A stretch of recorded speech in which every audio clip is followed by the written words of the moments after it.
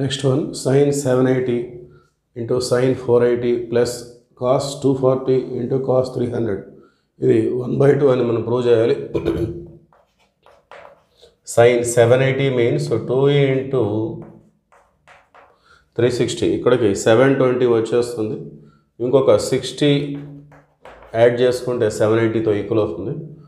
అలానే sin 480 360 plus 120, 480 can be written as, plus cos 240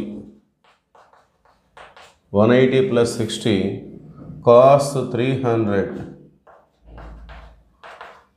360 minus 60 sin n into 360 plus theta అంటే sin theta formula sin n into 360 plus theta. ఈ నెంబర్తో పని లేదు, 360 plus థీటాగా మనం treat చేసుకోవాలి. So it is equal to sign 60.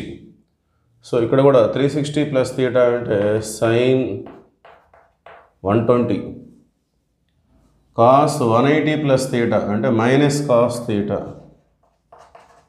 Minus cos 60, cos 360 minus theta plus cos theta, cos 60. So sign 60 value వచ్చేసి మనకి √3/2. Sign 120 అంటే సైన్ 90 ప్లస్ 30 అంటే ప్లస్ కాస్ 30. సో అది కూడా మనకి √3/2 వచ్చేస్తుంది. నెక్స్ట్ కాస్ 60 అంటే 1/2, మళ్ళీ కాస్ 60 అంటే 1/2.